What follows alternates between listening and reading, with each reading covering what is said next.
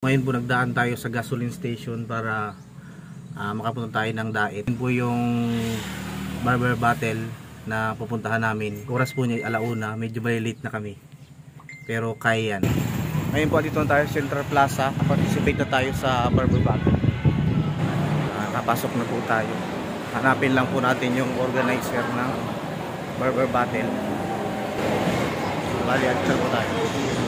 Ngayon po bali ang dami ng participant. Nag-aantay na sila for starting ng Barberbattle. Kasi nga nagsali lang tayo, na late lang tayo ng ilang oras ay ilang araw para sa starting competition. Dito na po tayo. Lapit na tayo sa organizer. Okay lang, kinakalang mo na. Kahit pa nakaabot tayo, number 3 tayo. Ito po yung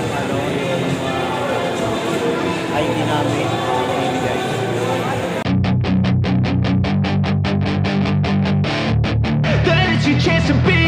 Hey kid, don't ever let them get inside your head. They'll tell you what to do in life instead of everything you know that you could get. Don't let them guide your life towards regret. I'll fight for what I love with every breath. My past is filled with things I won't forget. I use them all to push me to my best. So treat the worst of times just like a test. If only I could go back in time, I'd tell myself that everything will end up alright. Just push yourself, test yourself, figure out what you like, and find your limits, don't be rigid, always work towards a prime. Surround yourself with open minds, people can change your life. A few friends with intent can help you feel alive. Find a passion, take some action, and with a little time, just be patient, make a statement, try to enjoy your life. They'll try to kick you while you're down. They wanna rise up while you drown. They wanna fill your head with doubt. They're silently scared that you'll figure it out. I'll make it look like I'm losing, won't bother hiding my bruises. And when they finally think you're wounded, then it's your chance to be ruthless.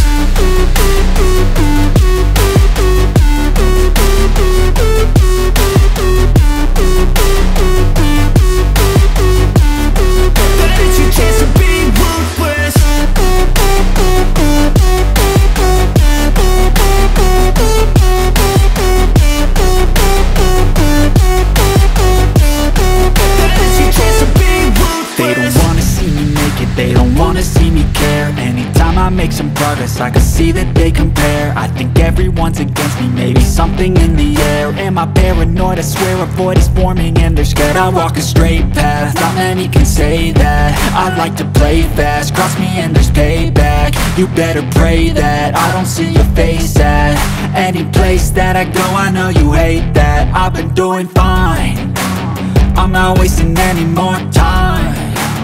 I live for the fight and the climb. I think that the pain that's deep inside is what. Kailangan ng puso magpalaya dyan. Sa tingin pangalan. Ilan ta? Ano na natawag dyan? Edgar Cut. Edgar Cut. Edgar Cut. Kung sino sa Facebook. So I won't give up, I'm gonna make it to the top. I don't care what's in my way, I swear I'm never gonna stop. I could fall flat on my face and I swear I will.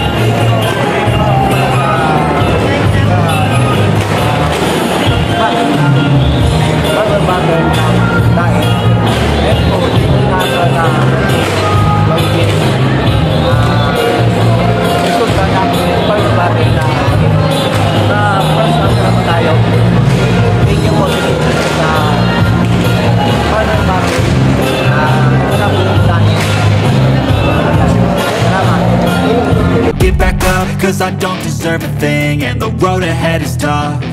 Pagkagaling po namin sa Barberbattle competition, ngayon po kakain kami dito sa One to Sawa. Basically napili kami ngayon, magre-relax kami dito. Nanamnamin namin yung napanalunan namin na premium sa Barberbattle 2. Hello po, shout out. Shout out po sa mga server RC Motocat po. Ito mga paps, mga kaps. Andito na yung pagkain namin. Titikman namin ang napanalunan namin sa Barberbattle. Ano na? Ito po yung 1 to sawa. Masasawa ka talaga sa sarap ng pagkain nila. Ito, number 1, kare-kare. Pangalawang kain ko na siya.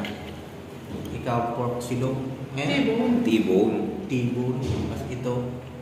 Ano yan, ma? Basta siya na yan. Beef top. Ganun, ito po kasarap sa 1 to sawa.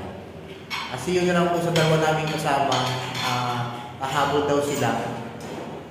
At para kahit paano mapasalamatan ko sila sa pagbigay sa akin ng informasyon para makasali sa Barberbattle. Thank you. Salamat sa lahat. Bye-bye.